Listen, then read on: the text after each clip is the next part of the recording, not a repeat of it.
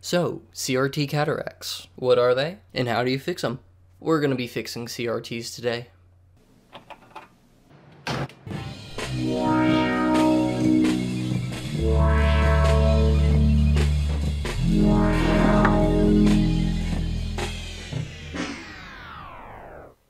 So, as I said, on today's video, we'll be repairing some CRTs. What do I talk about? I didn't write a script. Today, we'll be treating something known as CRT cataracts.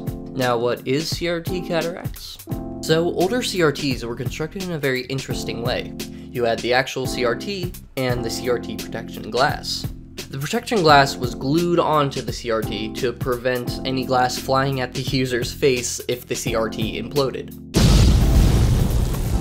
Because, you know, flying glass at your face is bad. So over time, the adhesive bonding the protective faceplate to the CRT starts to weaken, and you start to get bubbles underneath the screen, also known as CRT cataracts. So in this video, we'll be removing the faceplate from the CRT, cleaning off the adhesive, and reapplying the faceplate, eliminating the CRT cataracts. So without further ado, let's get started. Alright, we'll be starting out with this VT240 monitor. Aside from the center of the screen, we have CRT cataracts here, here, here, and pretty much all around the screen's edges. So we'll start by removing any screws in the back that are holding the case to the monitor. And with the monitor face down, lifting the case off the back. I'm now putting down a towel, just to make sure I don't scratch up the front bezel or the CRT itself. The next thing I'm going to want to do is discharge the CRT flyback transformer. Now to do that, I just have a piece of wire that I'm connecting between the anode on the CRT flyback and the ground of the chassis. After taking off this anode suction cup, I'm removing this brace that lines the CRT itself, attaching it to the front bezel. Now once I've removed the chassis support from the front bezel, I can free the monitor assembly from it. Next, I remove the connector to the electron gun and the connector to the yoke coils. And once I cut this small wire tie, the CRT is free.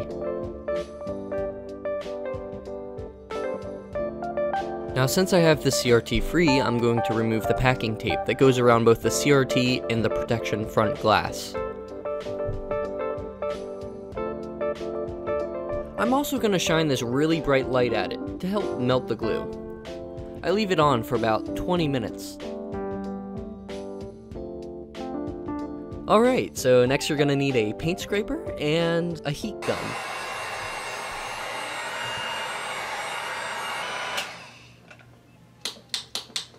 Okay, so slight issue.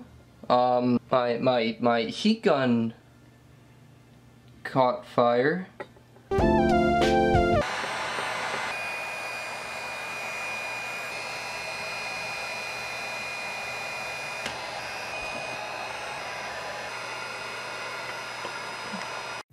I decided to put it on its side instead to get some better leverage.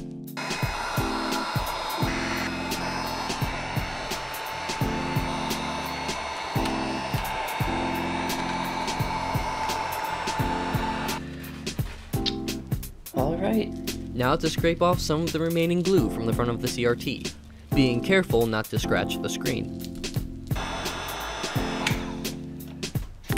I'm making sure I'm in a well-ventilated area for this part, since I'm going to be cleaning both the screen and the CRT protection glass off with acetone.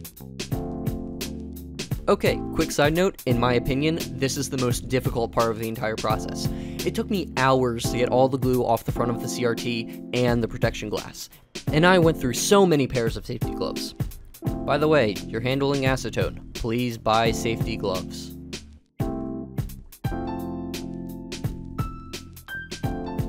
After I've removed all the glue from the CRT and the front glass, I put the front glass in the monitor's front bezel. This is for when I lay down these strips of double-sided tape. I don't want them to show through the screen, and I want them to stay hidden behind the plastic. After a bit of cleaning of the front glass and the CRT with a bit of Windex, the front glass is ready to be reattached to the CRT.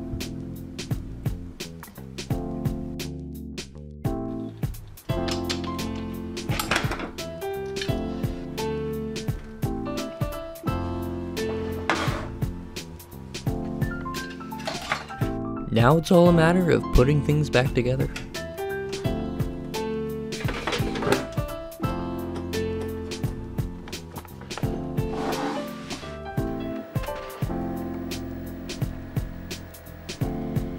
And that pretty much does it for this VT240 monitor.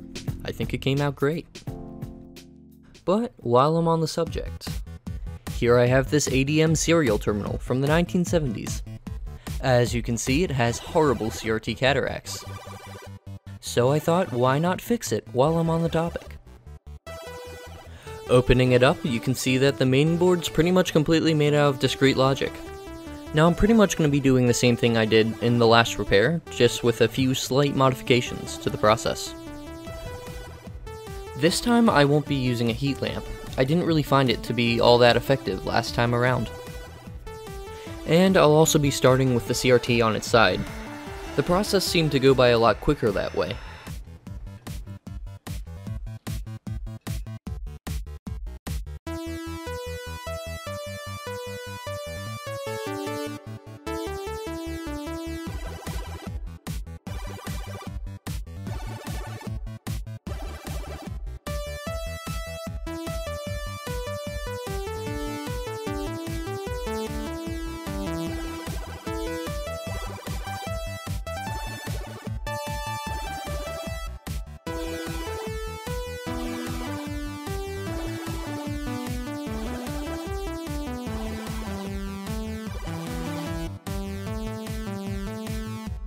And just like that, the screen looks as good as new. The terminal itself doesn't power up, however, but that's a repair video for another time. And that pretty much wraps up the CRT Cataracts repair video. If I had to make any changes to the process, it would be to apply some clear packaging tape around the CRT and the protection glass to prevent any dust from getting in between the two. Till next time.